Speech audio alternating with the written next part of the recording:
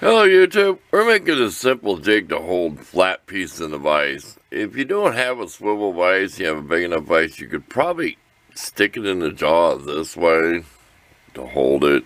Just depends on how heavy of work you're doing. Okay, we just took one of these cheapy clamps, you know where they came from. Nasty color. And we cleaned it up. Okay, you see where we got it marked back in here? Wipe all it. Everything's magnetic. This has to be level, so we're going to grind this off so this is all level. We may put a notch in the piece of metal. This is about 3 inches by 1 3/4, because the thing's going to come down here. It's kind of a little table. Say you want to hold a little flat part and work on it. 3/16, which is way too big, thick, but we want to countersink the screw, so that's an advantage to have it thick. Okay, and another thing we did was, we're going to be drilling a hole through those, so we leveled that out. Get in focus. We're going to drill this way with our hole, but you don't have to be exact in the center. No one's going to see it but you, because it's going to be setting like this all the time. You'll never notice it. So let's level this part up and get that piece of steel fitted to it. We'll make this a real quick video. 4.5 inch sander flapper disc, and we'll finish leveling it with a file. We want it level as possible. And always look for pictures at the end of the video for things that I might not have talked about. You can do this. Okay, get ready for some big words. Now, here's your objective. This does not have to be perfect. See the gap in there and see the gap way to the left? But I have a flat spot filed out here, right in the back. And we're going to notch this piece of metal back here. That's to keep this from twisting and turning. There's only going to be a little bolt holding it. As long as it looks halfway straight, because you're just clamping stuff with it. And this is going to be flat, and that's all that matters. As long as it looks good. I think you know what I mean. Well, we'll notch the back of that out. Make your center line on your metal. We'll make a little notch back there. You can't see within there, but there is a flat spot I filed. And I did cheat, use a Dremel to remove a lot of metal, and I did a lot of hand filing of it. I said, it's just so it looks good.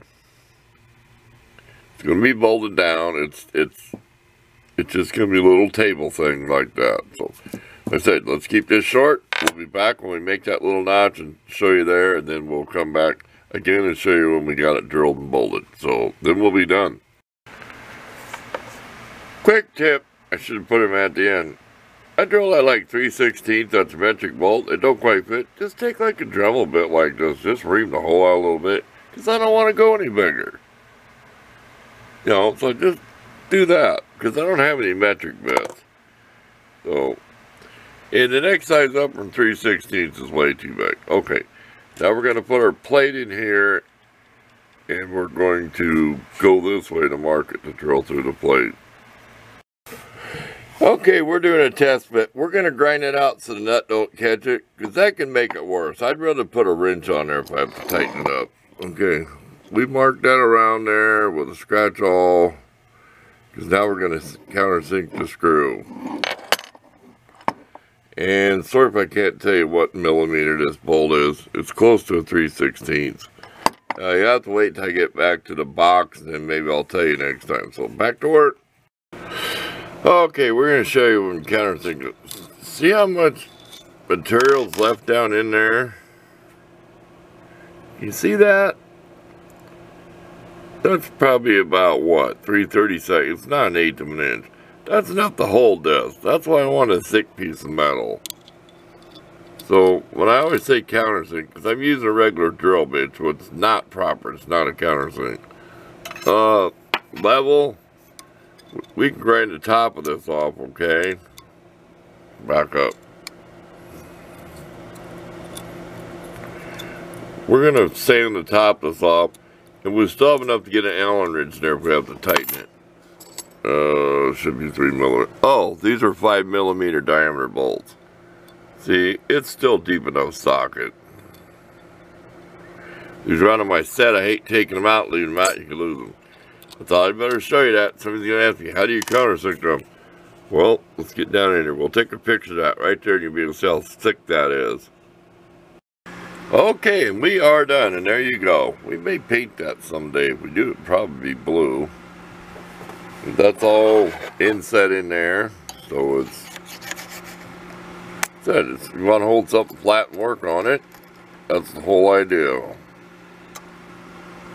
Maybe not necessarily drill it, but if you was making a lot of the same parts, you could drill it and drill a hole in here. It would never hurt to have a hole in that. I mean, it's a working device. You don't have a whole lot to get your drill in there though, but the whole things I'm working on, grinding, that's like probably like a 2-inch square piece of metal, but there you go. We are done. Look for all the pictures because there's pictures of stuff I might not have talked about, and thanks for watching.